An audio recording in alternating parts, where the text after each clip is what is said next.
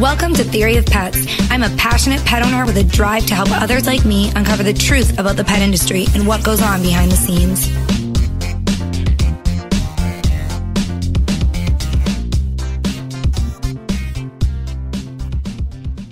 Pet sitters can solve a wide array of problems. Some people have dogs who, for one reason or another, cannot go to a boarding facility or a doggy daycare.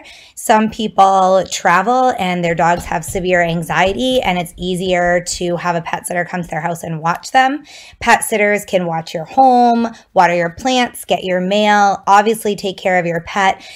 They can come for the day to spend time with your dog, give any medication that might be necessary. There is a wide range of things that pet sitters will do, but finding the right pet sitter for you and your needs can be a challenge.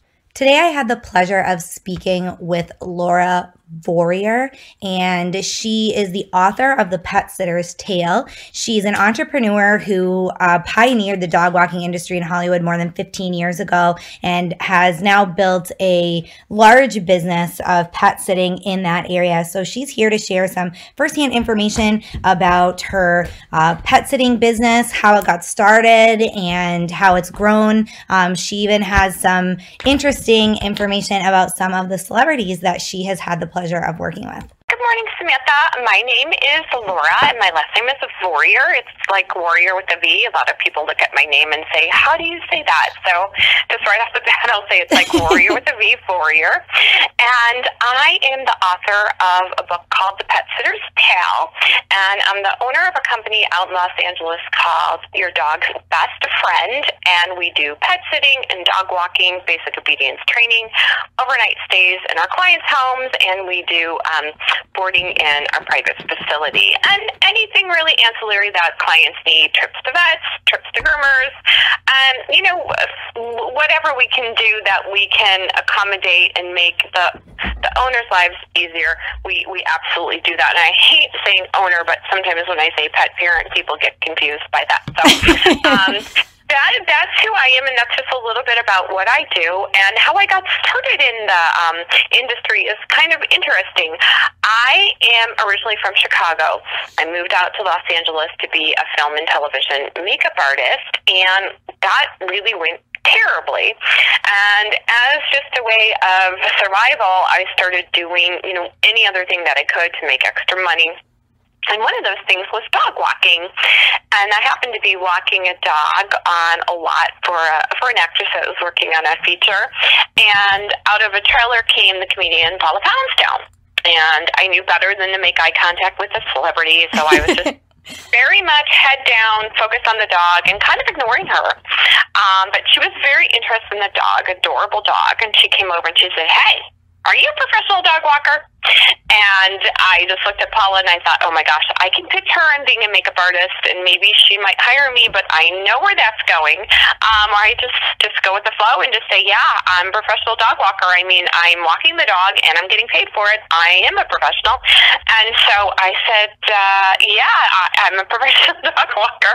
And she said, great, because I have a dog and he's a real you-know-what. And there goes my dog. And so I'd love to hire you. And that's how it started. Wow, that's so neat. Very cool. You went out to do one thing and ended up doing something completely different. Yeah, and thank goodness, because, it's hard when you are on your own and you're trying to make it in a new city and you really don't know anybody. The struggle is real.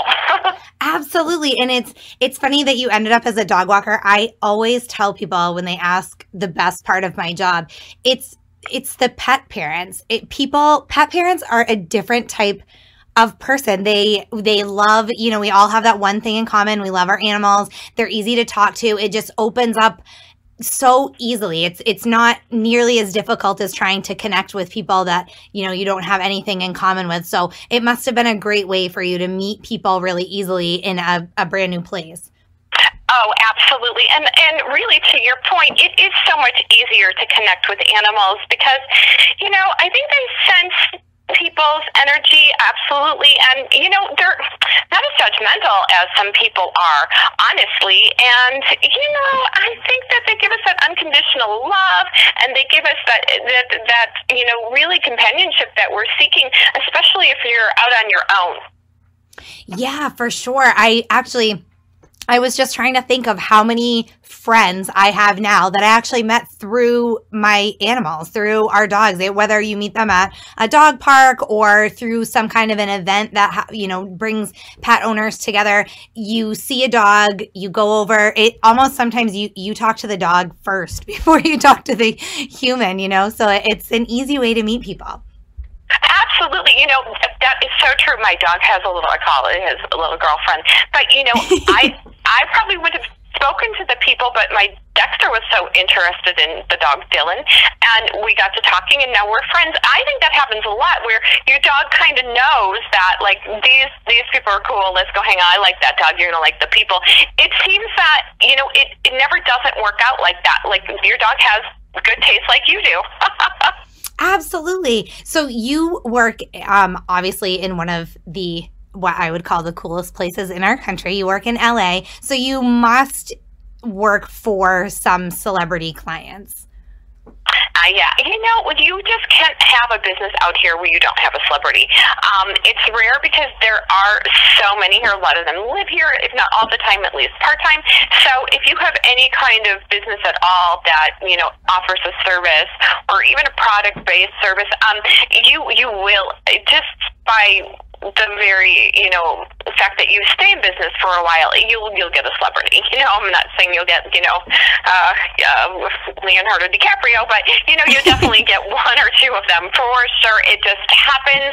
And I always tell people, they're like, oh, how will I know? And honestly, you'll know because an assistant will call or like an estate manager will call. It's usually not them themselves who call you up and say, I'm so-and-so, but it's like someone will be very discreet, like, I'm calling for my boss. And then you're like, oh.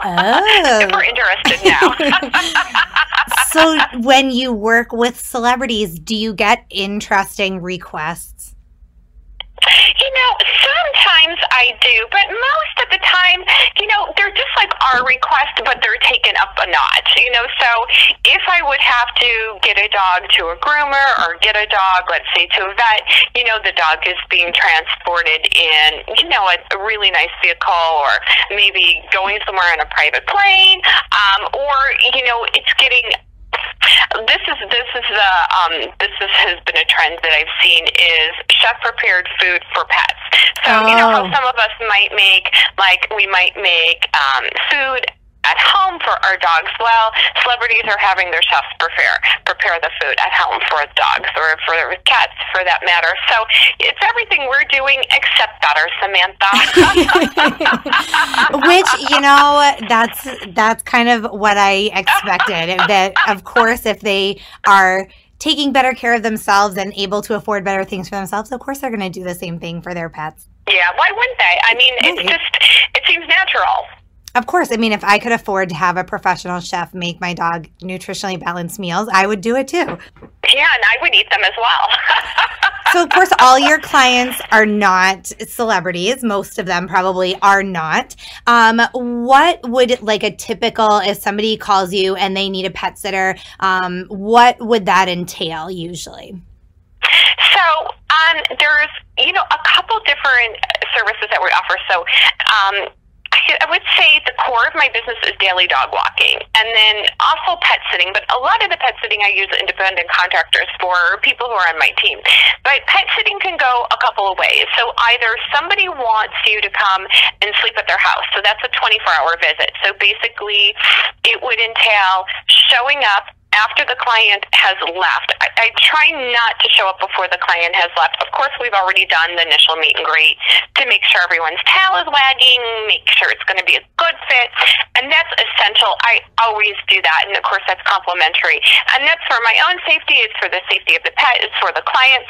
It's just so that I can go to the house and get a feel for, this is somewhere I want to stay, I like this dog, this is going to be a good fit, because, when you go on those interviews, it's your objective to make sure that it's going going to work for you. So it really is sort of a two-way street. So that has to happen. But once everyone's tail is wagging and we decide to move forward, what I'll typically do on that initial visit is get all the information I need. Just everything. Who's the vet? How to reach the client? Where they're going. I always ask, where are you going? People say, oh, you're just nosy. I'm not nosy. I really want to know what the time difference is going to be, because if I have to call you, I don't want to call you in the middle of the night and you're sleeping. So I always think, where are you going? Who is an emergency contact? All the information that anyone should get if they're going to be responsible for someone's house and furry baby. So get all that, and then at the first visit, the client in a perfect world has already gone. I mean, I really don't like going to the house and the client is still waiting for their car to pick them up, or they're still packing. It makes the dog anxious. It's pointless. It's kind of a waste of my time, because I'm there for the pet, not to make small talk with the owners. So typically the owner will leave and I'll show up within a 2-hour window when they've left. And then if it's the middle of the day, we'll do, let's say, out for a walk, getting acquainted, just, preparing for staying there, maybe bring my things in. And then usually leave to do daily dog walking or whatever other pet sitters I have, but go back for a feeding around 5 or 6, and then another walk. Now I'll either spend the night at that visit or leave again and come back in the evening time when I'm going to sleep. And then wake up in the morning, there's a built-in visit, so dog's out, having breakfast, getting a walk, all that good stuff, and then leave, dog walking again, but then back for a midday visit. So when you're doing overnights, it does entail a lot of visits. So there's at least 3 built-in visits. So when you wake up, when you go to bed, and when you come back. And most clients are pretty happy with that, because, you could wind up staying for hours if you're kind of moving into someone's home and taking over the responsibilities that they would do if they were actually there. So that's an overnight stay. And then if you're just doing pet sitting, but there's no sleeping over, it's kind of the same thing. Go there, take the dog out, offer a walk. If it gets very hot, some people just say, don't walk them, it's too hot, just let them in the yard. So sometime in the yard, get your yayas out, do treating, maybe work on commands if they're working on commands, just hanging with the pet, making sure they're comfortable, making sure they're not lonely, making sure they're not tearing things up because they're having separation anxiety. And also, it's really important to do the ancillary things in the house. So packages aren't piling up, the garage door didn't open up, the pool didn't flood, all of these things that can also happen in someone's home when they're away. So also being the eyes and ears of the homeowner while they're away.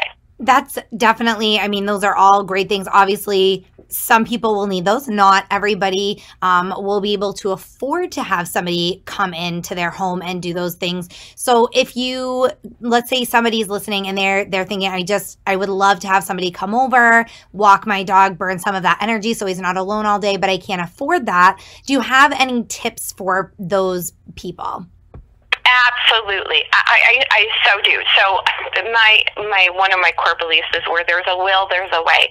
So listen, you can't underestimate the desire for someone to spend time with the dog if they don't have one. So I know a lot of people that live in apartments and they work with me and they're like, oh my gosh, I can't have a dog. It doesn't fit my lifestyle or my home right now, but I really miss spending time. Can I walk dogs? I do it for nothing. I do it just for the sheer pleasure of it. So honestly, I think there's a way to find someone that will do it in exchange for something else. People are constantly doing trades and bartering. So if you have something that you can offer, like, hey, I'll babysit your kids on the weekends, or whatever works for you if you can look after my dog. So also vet techs and vet tech students, there are so many ways to have your dog visited without paying, the price of a professional pet sitter or an on-demand app dog walker. Just look for it. I use an app called Nextdoor, and it's just all my neighbors who are interested in being on the app. We all can talk to each other. Oh, what's going on in the neighborhood? Oh, the other night there was a coyote kind of like cruising in the street, and they were like, hey, coyotes out, so make sure your pets are in. And it's just a kind of a real good neighborhood watch. That's all online. So just look around. It's tougher for people who are in rural areas because it's more difficult to get access to your neighbors, and your neighbors are far away. But again, your veterinarian is a great resource, and really any kind of student or college or even high school kid that might be interested in some extra credit or volunteer opportunities, I just say really look, because in this life I find, if you do look, you will find what you're looking for. Yeah, I agree. And, I live in Maine. We're in a rural area, and we actually know quite a few people who, like you say, they kind of barter favors. Somebody lets somebody's dog out and somebody watches the kids or whatever. So it's definitely out there, I think. But let's say that somebody is considering a pet sitter because maybe, they are looking for a professional. Their dog maybe needs medication or something that's, they really want to trust somebody professional with. What would your advice be when looking for a pet sitter? What are some of the things people should look for? Well, the first thing is passion. Absolutely. That person has to come to your house and they have to greet your pet and they have to be passionate about your pet. Yeah, trust your instincts. Absolutely.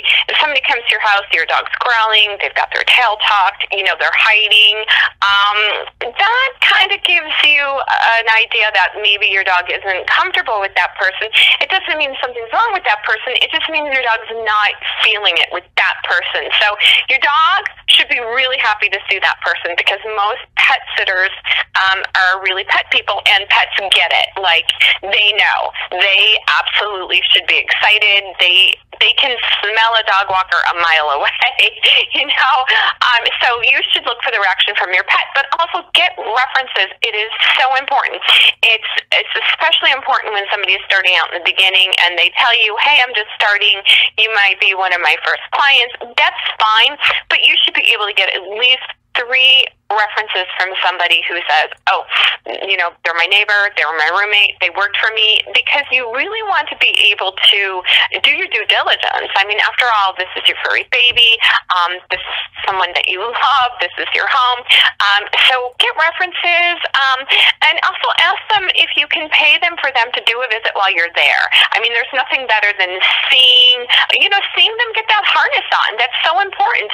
I've had so many experiences where I've hired independent contractors and it's, gone really great until they get like a tricky harness thing, or they call me up and they're like, oh my gosh, they have a gentle leader, and well, how do I get it on, or what do I do?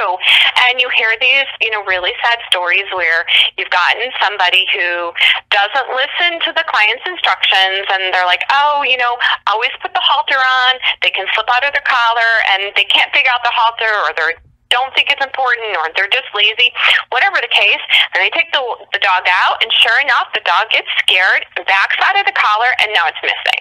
So you really want to make sure that you trust somebody, that the lines of communication are going to be open, and that you feel absolutely comfortable with them, and your pet does as well. Those are fantastic tips. And I know, for people, especially people living in urban areas, there may be multiple pet sitters in their area. So it's good to know the things to look for, because obviously, you're going to have to make that decision and you want to make the best one for your dog. Yes, absolutely. For your dog and yourself, but ultimately for your dog, and I've been in this long enough where I have seen it go wrong so many ways. And one of the ways it can go wrong is you have to be communicating as a pet sitter with your client, and you should be proactive. I never have had a client say, don't text me or don't call me. Never, because we're all on our phones. We're all texting all the time. So if somebody goes on vacation and when they land, the first thing they do is look at their phone and want to see a picture of their pooch, and they have, no word from their pet sitter, silence, it starts to make them nervous. I've actually had clients before they came on board with Your Dog's Best Friend who were like, yeah, we were on vacation and we couldn't get a hold of our pet sitter, and we wound up flying back home. And our pet sitter was just sitting on the couch, chilling, had been there, but just decided, oh, I'm here at the client's, I'm just going to chill and turn my phone off and relax. And the client was going crazy trying to reach her. Is the dog okay? Like, they just mistook silence for something being wrong. There's so many ways that this can go badly, and it is really based on trust and communication. So as a professional pet sitter, I say to anybody who is an aspiring professional pet sitter or just a pet sitter, just casually doing it, just make sure to communicate with your clients, because that's how you're going to get recommended to those friends and family, and that's how you build a business. Absolutely. Absolutely. Communication is definitely key. We've been in that situation before, like you discussed, where, the silence, and you take it obviously to mean something isn't going right? If everything was going well and they were happy and having a good time, when they send you a picture of your dog, out playing fetch or going for a walk or something like that. So it's important. I mean, our pets are our family. Think about, if somebody was entrusting you with their child, would you never update them and just hope that they assumed that their kid was doing okay? No, of course you would let them know, throughout the day what they were doing and how things were going. Absolutely. Right. It's just like a kid. Absolutely. And I think it's even to some people, I mean, a lot of my clients don't have human kids. I think they worry about their furry children a little bit more because, they can't vocalize if something happened. They can't really call you up and, go in the other room or message you and be like, help, so you're really entrusting them 100%. Again, it's very important. Can't underestimate the value of this service. And, you can't put a price tag on somebody's peace of mind. You really can't. Oh, absolutely. I agree. Peace of mind for sure is worth way more than what most people pay for pet sitters. That's for sure. You wrote, you touched on it just a little bit, The Pet Sitter's Tale. So tell us a little bit about the book and how it came to be. Sure. So the book is a collection of short stories, actually things that happened to me when I first came out to LA and kind of landed in pet sitting and dog walking. It's how I started, some of the crazy situations too. And one of the reasons I wrote it is because I had never imagined that I would become a professional pet sitter. I'm actually from the corporate world. Before I was a makeup artist, so I was in corporate sales for most of my career and had a very different day-to-day lifestyle. So get up in the morning, put on that power suit, go in the office, make calls, set up appointments, take clients to lunch, go on business trips, attend conferences. Very different than, really different than, wearing, athletic wear all day and hanging out with dogs and having poop bags in every pocket. So I kind of wrote the book because a lot of my friends who were back in Chicago, who were still at their corporate jobs and climbing the corporate ladder, they were like, so you just watch dogs all day? Like, what does that look like? And you make money at that? So how do you do it? I think that, people didn't understand that it was a profession, so I was really at the right place and right time when it was really turning into an industry, even before it was on demand and app-based. People were interested in it, and it was like a new industry. It was sort of like in the gray area of what was accepted as a professional, and people are still interested in it. Now it seems, at least in California, it's very mainstream, and there's a lot of pet sitters and dog walkers out here, a lot. But still, I notice some of them are doing it as one of the many menu of services that they offer. So, I'll babysit, I'll pet sit, or teach your kid piano, or whatever. So it's very much the gig economy, but a lot of people do it, and just as their sole source of income, and it's so rewarding. So that's how it all started. That's why I wrote the book, and the book has a great story in every chapter, just from the very beginning of getting started and also growing the business and the dogs. Every chapter starts with a client that I actually had, and just a little, about that dog and how much I love them, and how you come to think of all the dogs as your own dog. It really is quite a phenomenon. That's amazing. That is really cool. And what better thing to write about than something that you love and you're passionate about? Right? It's so true. You have to write what you know. There's nothing else you can write. And that was the interesting thing about being a writer and writing my first book is when I was a kid, I always wanted to be a writer, but I really wasn't inspired to write anything. I always felt like, I have nothing, there's no good story here. There's nothing. But when I came out to LA, it was sort of like an epiphany after I had sort of, discovered this industry and sort of forged my way in the business, and it really started to get going, I thought, wow, I have a story now. This is kind of interesting, because it was new to me, and I thought, well, it must be new to so many people too. It's so interesting what happens outside of your own vision of your own life. That other people have these interesting careers, and you're like, it's really otherworldly and quite an eye opener. For sure.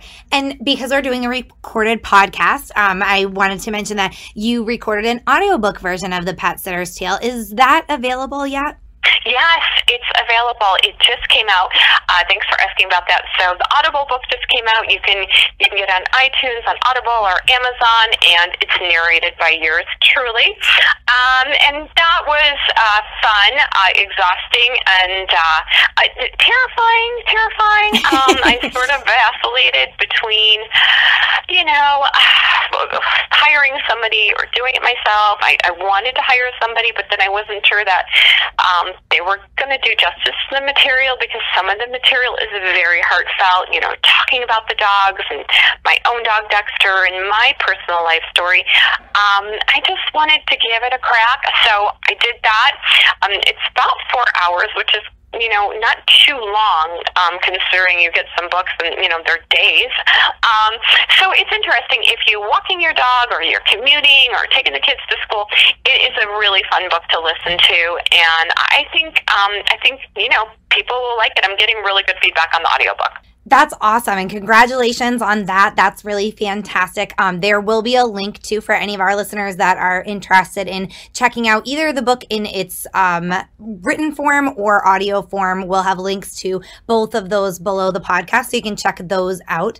Laura, is there anything else that you want to leave our listeners with before we go today? Oh my gosh. Just thank you to everyone out there that has read the book, that connects with me on Twitter or Facebook. I love that. And also, I encourage people so much, Samantha, as I'm sure you do too, to adopt, don't shop. There are so many viable pets and great, very good dogs out there in shelters and rescues waiting for a second chance, waiting for an opportunity to be in a loving home. Just open up your heart and open up the doors to your home and give those pets a chance, because I really feel strongly about adoption, and I would love to see more people adopting pets. Absolutely. Anybody that follows my podcasts or my articles on Top Dog Tips, first of all, this is a little disclaimer. We live out in the country. We have acres and acres of land for our animals, but we do currently have 3 rescue dogs and 6 rescue cats right now. So we always have animals in and out. Sometimes we rescue and we rehome. Quite often we rescue and they end up growing on us and they don't leave. So that would be why we have 3 dogs and 6 cats right now. But it is definitely, there's so many animals out there that need a home. If you're looking for a guinea pig or a rat, there are homeless animals out there that need you. If you're looking for something bigger, from dogs and horses, we had a rescue alpaca once, believe it or not, here. I mean, there's animals everywhere, no matter what you're looking for, that need a home. So that's certainly one of my soapboxes that I stand on quite a lot, and I would highly encourage people to rescue as well. That's so awesome. And I just saw the cutest video yesterday about a woman who has an alpaca, and she's like, look how much my alpaca loves me. And every time she went, the alpaca was like right there and kissing her and there and nuzzling, and it was so sweet. I'm like, oh, I want an alpaca. They are super sweet animals. They are really almost like overgrown dogs.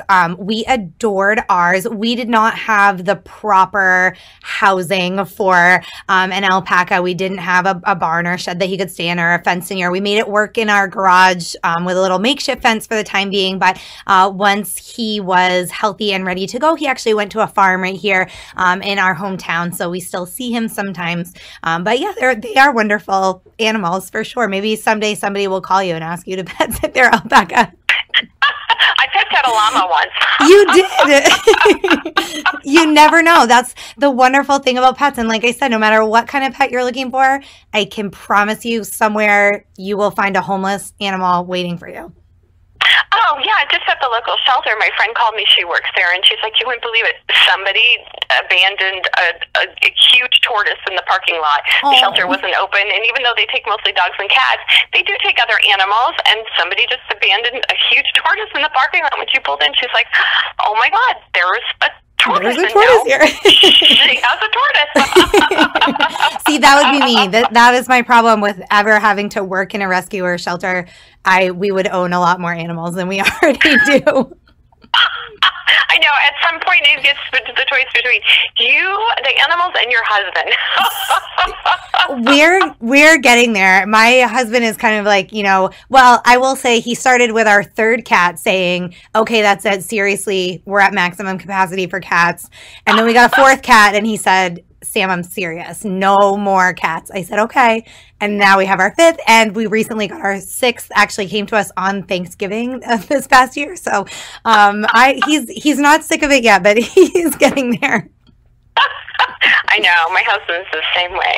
He's the same way. I mean, that's how he is about Dexter sleeping in the bed, because at first he's like, okay, well, he can sleep on the corner. And then now he's gotten older and we've been together a long time. Like, Dexter's under the covers, his head's on the pillow. He's like, oh my gosh, with Dexter.